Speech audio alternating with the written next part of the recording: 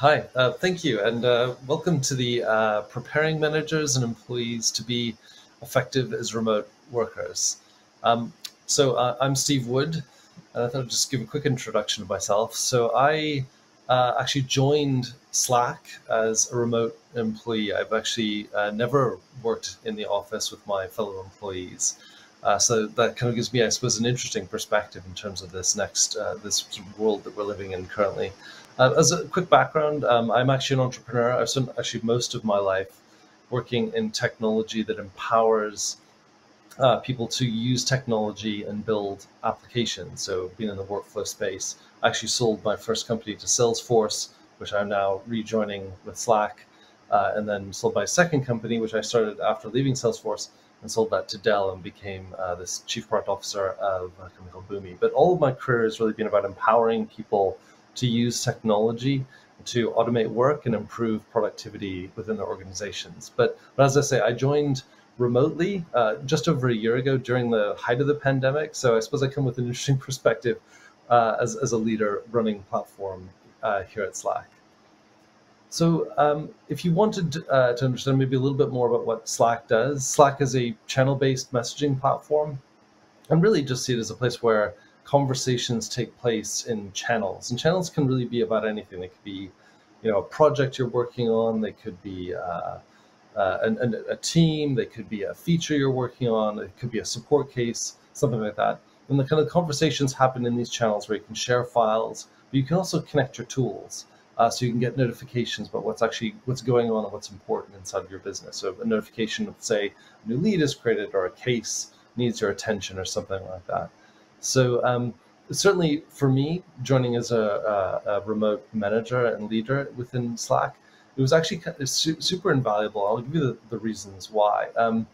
I have quite a few teams that work with me in terms of delivering the platform product here at Slack. So being able to join each of those channels and see all the conversations flowing between all of my team members was fantastic cross-functionally. But it also allowed me to kind of look backwards in the past and see what my predecessor had done and prior decisions that were made in previous documentation. And all of that was made available to me to search through, but also to scroll back through. So as an onboarding experience, it was certainly really invaluable for me to actually get up to speed about what we needed to do.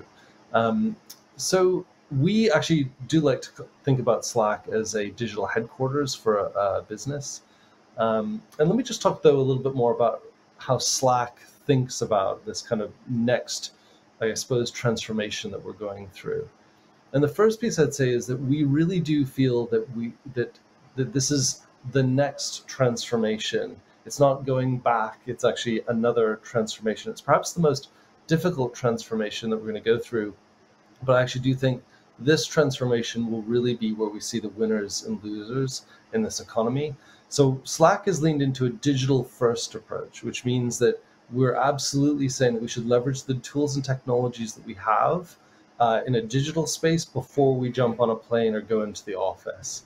And we actually think that those that leverage these tools will be the ones that win. And actually, we have this thing called the Future Forum, where we take surveys of leading companies across the globe to get a sense in the United States predominantly, to get a sense of what's working for them and what they're seeing. And some really interesting stats came out, which I was really in awe about. One is that between those that use new tools and technologies to empower their employees and those that are laggards in the technology space, there is a 68% difference in terms of access to resources, a 70% improvement in terms of greater focus, and a 57% greater productivity reported by the employees of those businesses. So compared with those that lean into technology and digital first and those that are the industry laggards. And I think that's the competitive advantage that we need to think about. That's the next transformation,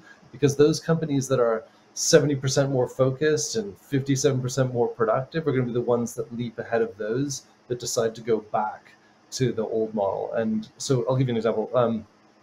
So Brett, who's the COO of Salesforce, told an interesting story to us about how, in the old world, he would obviously visit customers physically. In this kind of new digital first world, he was able to visit 70 customers in the past quarter.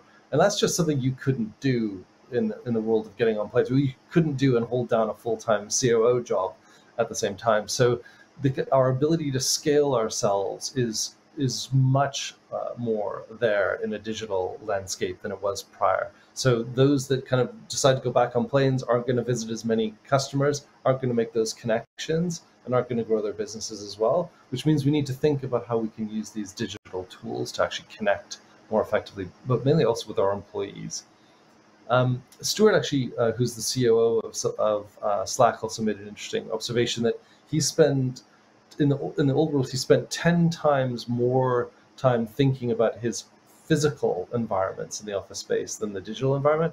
And we actually do think that that model is going to flip, where you should actually spend 10 times the amount of time thinking about your digital environment and how you can improve that space for your employees. And I think that we will start to see this move of, when we talk about hybrid work or digital first, sounding a little bit like paperless office, in the sense that nobody really talks about the paperless office anymore. It's just a paperless office because we're all using computers these days. I know there are some exceptions, but generally speaking, paperless office is a language of old. So let me get into the employee side, because that's actually really been important to me, certainly as a leader. And I think what we are seeing is there's this massive resignation that's happening.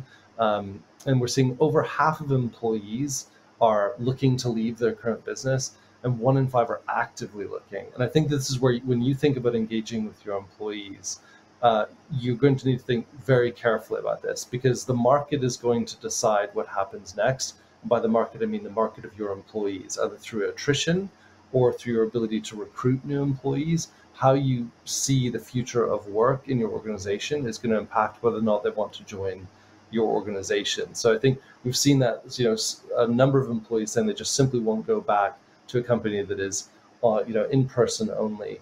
And what we hear a lot from our surveys is that employees are looking for flexibility, which is absolutely key, but not complete flexibility. They do want some structure where there's an expectation that either they're having meetings virtually or they're actually going in to collaborate, but there is structured time and there is some form of meeting. So let me talk to you a little bit about, I guess, maybe some impressions that I've had as a leader coming in. One is that the world has really felt like it's sped up. And I think employees are absolutely feeling that, certainly in the knowledge worker space. In my old company, we joked a bit about, I was an executive there, and there was a joke in the employees that they really wished we'd get back on planes, because when we now had more time focused to work using these digital tools, it meant we had more time to form strategy, more time to dream up lots of great plans. And of course, they're like, oh God, please don't dream up any more plans, because we just haven't got the capacity to consume all of these sort of ideas to execute against. So that kind of, but again, like that time that we were spent actually strategizing and aligning, we hadn't really spent before. And actually you can see that actually caused us to speed up. Now, how we scale that through our employees is an interesting challenge to think about. But one of the key ways that we have seen to scale is actually a simple thing, and that's actually trust. And I think as a leader coming in and actually working with my peers, working with my teams, is that I really did have to focus on building trust. I think certainly in the world that we've been living in lately, trust is definitely something that we're seeing we're getting a little light on. I don't think I can emphasize more how much I've had to lean into talking to my employees in meeting time as humans, and really leaning away from thinking about meetings as very structured agenda times to kind of explicitly go through the things that we needed to cover, and actually just letting conversations flow a little bit more, because we've really had to rebuild that trust. In my case, I've had to establish that trust with the people that I work with. We've lost things like walking one-on-ones. That was an old favorite of mine. So I think that we need to kind of think about how we kind of bring that back in a new digital world. And actually, one of the things that we've done, actually, it's a capability of Slack, but one thing I think you could do more is actually do that kind of unstructured discussions. And we have a feature actually in Slack called Huddles, which actually is audio only. And it's actually, the number of people who've said it's just fantastic to get off of video so that they can sort out something, go for a walk, kind of get outside, or just do activities that are harder to do on video rather than having to stare at a screen. And so they're a great kind of tool of actually maybe going back to audio to reduce some of that video fatigue. I mean, I think you're seeing that. I think we're all seeing that. Is the integration of home and work has really never been so tight, and we need to just be super cognizant of that. Is like actually sitting in front of a video like this stops me from doing other things that I may need to do to manage my home and work life. And I think actually one sort of observation that I thought was kind of amusing is actually going into the pandemic. A child running onto a Zoom call would have been kind of a mortifying experience for many people, but now it's actually considered pretty much, yep, it's just another day at work. So we're definitely seeing that integration of work and life. And I think we really do need to appreciate that, not just in how we treat our employees, and that we kind of need to actually really try to build that trust and empathy for that work-life integration, but also how we think about employee performance. And I don't think that there is a generic answer, that there was before, when you kind of came into the office and you kind of measure performance more easily. I think in this new world, it's much, much harder to understand what performance looks like. I mean, I did actually say to an employee, how do you measure employee performance in a global pandemic? I mean, what does great look like in that kind of environment? And I think actually one of the stats that kind of hit me pretty hard in terms of work that we've done with our Future Forum is that 1.5 million women have left the workforce to become full-time caregivers in the United States. And that's a startling and quite sort of sad statistic, really, to think about, that kind of integration of work and life has been a substantial challenge, particularly for women in the workforce. And I think we really do need to appreciate that when we think about our employees and making sure that they have what they need, because the situations that they're handling these days are much more complex than they used to be. So I thought I would raise that. All right, in my last few minutes, I thought I'd make a couple of other observations from what I've seen. One is this idea of like social equity, and we've had this really interesting debate inside of Slack of, are we still living off the social equity of those who met each other in the office? And I don't actually think we know the answer to that question yet. What I mean by that is those who actually got to meet each other versus myself, who actually only has met people physically, is our process is still working because of that social equity that was built up? We don't think we are, but we are definitely seeing a change of how we need to think about the flow of work. Previously, we went into an office. Offices were very designed to get a sense of the flow of work going through the organization. You sat near to people that you needed to collaborate with. And in this new environment, we've really flattened it out, which has been great for remote workers. A lot of the people working remotely have felt a much stronger sense of belonging with the organization. There's no more of I'm the person who's on the Zoom call while everybody else is in the meeting room. So I think that's actually having a fantastic effect on the sense of equity and inclusion in the workplace, but it's also creating a disorientated sense of actually, well, who do I need to work with, and how do I work with them in the same way that I did before? So I think we kind of need to recognize that proximity bias that used to exist, and how that actually enabled also the flow of work in organizations.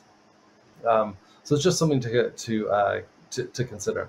And actually, there was one actually interesting stat that also came out of our Future Forum, which is that when we think about bringing people in and actually organizing work and kind of like thinking about the hierarchy of work, it was interesting that actually executives see going back to the office as much more important than employees in terms of understanding their role in the organization and their sense of belonging. I think as executives, we need to be cognizant of that we hold this bias. We all want to go back in because it helps us understand the flow of work and the hierarchy of how things get done. But actually those in middle management positions and individual contributor positions are actually less excited about that idea. So I thought maybe I'd just sort of finish up with maybe a couple of things that we've seen. One is that at Slack, we actually have given employees access to office space for those who don't have it, so that they can actually get out of the home and actually go to somewhere, particularly if they have challenges at home. And we've also instituted things like asynchronous video, so those people that need to can check in anytime they can to give them much more flexibility in their day.